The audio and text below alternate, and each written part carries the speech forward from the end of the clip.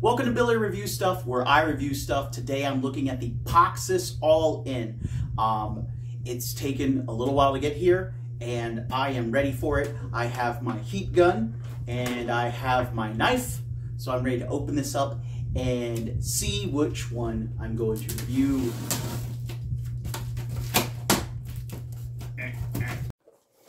Today we're looking at Thraice Wraithhailer. So Thraice Wraithhailer right out the box. I was a bad boy. I took her out and I started messing with her. I started bending joints and twisting things. And just for a note, it is currently 69 degrees in my house. And probably in this room it's a little bit hotter. But I took her, and from all the gossip and the QC issue kind of chatter, I checked the two main things people have been talking about. Her right knee and her right hand. I've been hearing this is super tight, this is super loose. I've seen the peg break off directly on that joint right there, just snap right off. I've seen the pictures of it. I've seen all that jazz. So I was like, okay, let me just take her out of the box and fiddle with her. So I didn't have any issues with this knee. It was a little tight, but right now, after letting it sit in my house for a day, it's like 70 degrees outside Mississippi. So it's kind of not fair for everybody up north, cold front, cold areas, stuff like that. Because I'm experiencing like a mild summer right now in February. So yeah, but this is the tightest 2.0 figure in a good way I think I've handled.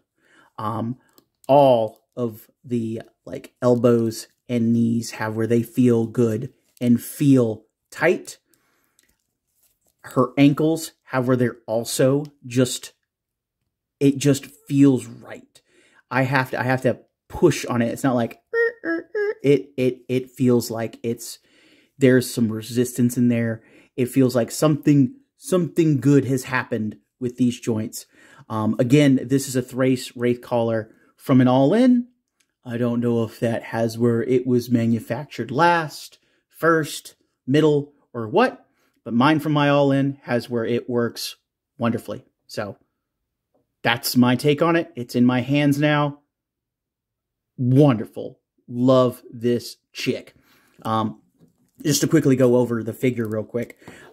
It has the standard 2.0 articulation, plus a gorgeous face sculpt. Like, this is just wow. Just wow. I didn't get to see this in person at Legions Con. I think it was 2022, 2021. They're starting to blend together now. But like, I didn't expect like her to look this good. And then her alternate head has where it's also just super striking. Like, I'm glad I ordered another one of her. Honestly, like, crap, I kind of hope I get like a third one now. I probably will pick up a third one from my favorite Legions retailer, Wolf King Customs.com. But it's kind of astounding. And it has like, her hair is a separate piece here. So it's just like, it's cute. It has where it's fun. Thraice is the bomb. That's all there is to it. To the other articulation, it's still 2.0. Her arms go up so far. Elbows bend so far. She has decently tight wrists, honestly. Like, I'm used to having where 2.0s, if you stick something in their hand and it has where it's like weighted to one side, it will just spin. But like, it is some resistance in there. That is good. Resistance over here. That's good. Up and down. Well, left and right hinges on there. Real good. She has a ball at the top of the torso here. A new chest sculpt here. I like this so much. This kind of leather. I don't wouldn't say it. Is it a corset? I am not good on clothing at all. And then she has a twist at the top, well, the bottom of her waist here. And it's nice and tight. She has this cool new style belt. I like it. I like it a lot. Actually, this is a new sculpted like hip piece here, loin piece. She doesn't have a loin, plastic loincloth piece there. She has the fabric, and the fabric is fantastic. This is, C. Jessamine outdid himself on this. It feels like the wire is the right weight for this. I know people were like, oh no, Mask of the Red Death has where the wire is a little limp and stuff. And it was a little bit, I will admit. But like this has where it's like a slightly higher gauge or quality there. It's just wonderful. And you can see like the sewing in there. It is black, but you can see it. You can see like the pleating right there. That's super cool. Standard 2.0 legs. You know, you can spread the legs so far.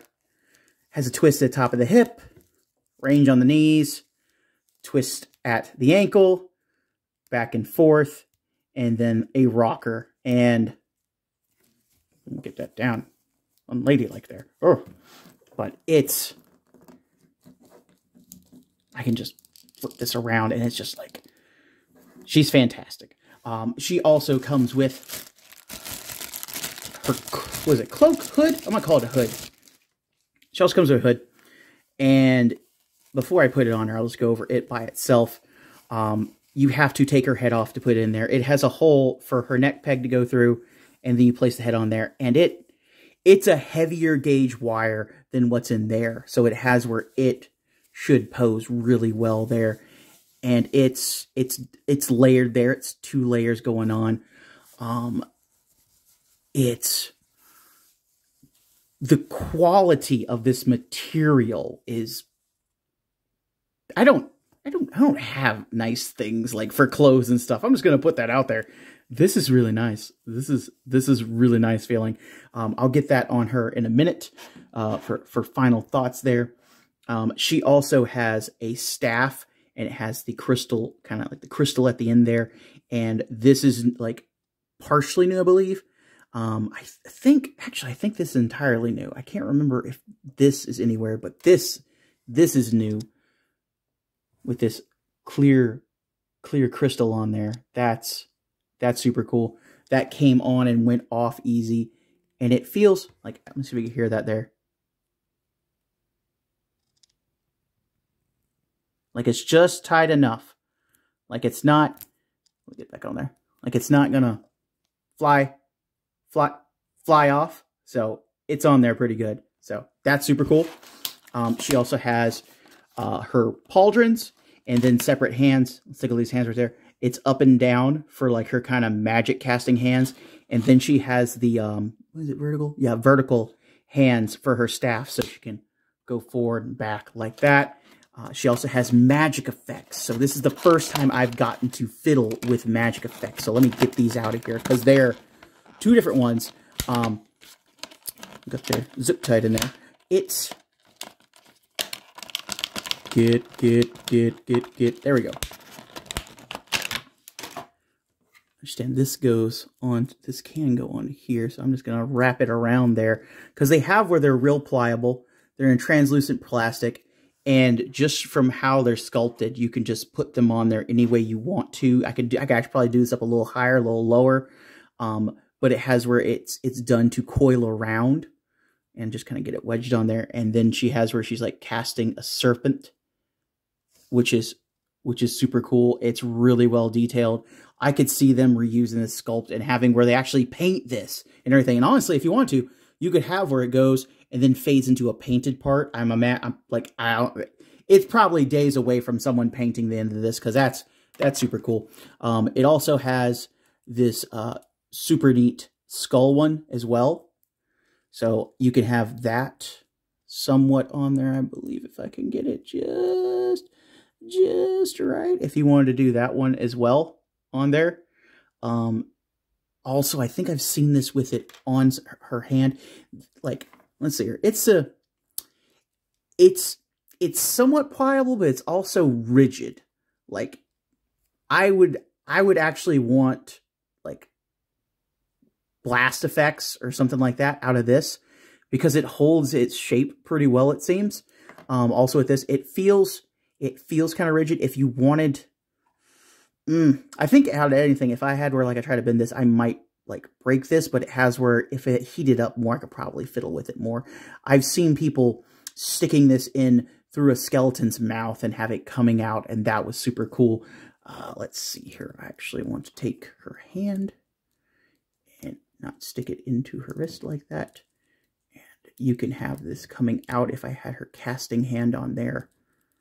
That would look really cool. Back and forth.